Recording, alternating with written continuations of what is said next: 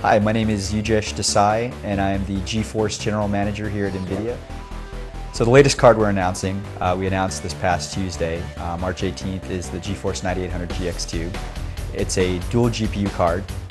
So we haven't done a dual GPU card since the Geforce 7950 GX2. We're pretty excited about it because it takes two of our 9800 GPUs, puts it on one card, and it is bar none the fastest graphics card on the planet. A lot of people talked about Crysis and how great a game Crysis was, but it was like graphically intense. It was like a graphics beast when it came out, and a lot of people were playing Crysis, even on high-end GPUs from us at 12 by 10.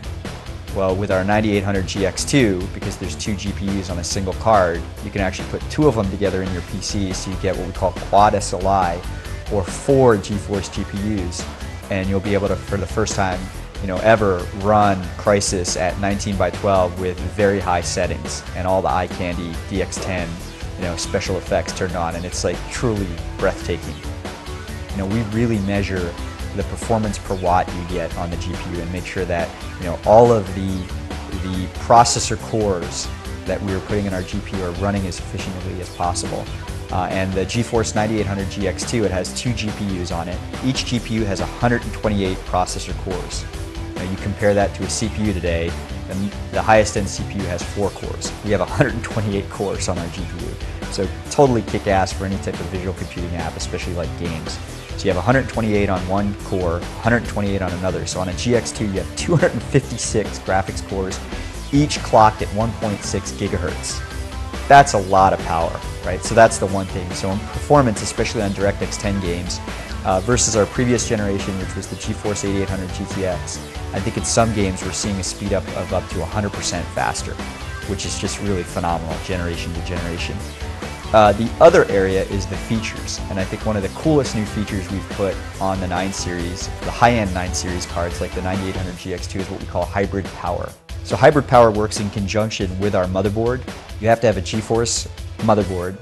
The first one that we are introducing this on is what we call the nForce 780A for AMD CPUs, and that has a Geforce GPU down on the motherboard. We actually have a DVI connector on the motherboard. You plug your monitor into the motherboard connector, the motherboard DVI connector. You then take the 9800 GX2s, plug them into that motherboard, right? So when you're playing a game like Crysis, all of the graphics on the add-in cards are doing all of the rendering, and we send it down through the motherboard GPU and out through the display. So you're using the power of those dual GPUs or quad GPUs to play your game. When you're not playing your game though, and you just want to listen to iTunes or maybe watch an HD BD movie or surf the web, you might want to turn off those graphics cards, right? Because you want to save your power bill. You don't want those fans running. You don't want the heat that's coming off of those GPUs, because in an SLI configuration there is heat generated. So with hybrid power, you go into the control panel, turn off those GPUs, and they completely shut down. And now you're using the Geforce motherboard GPU to power all of your productivity applications.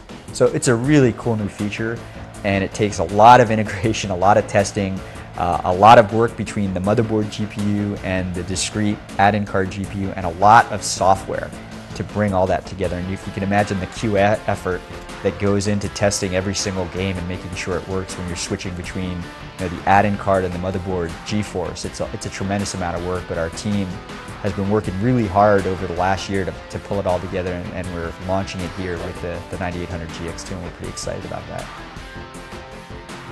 So it's launching on Tuesday, March 18th, and that is a single 9800 GX2, which is our dual GPU card.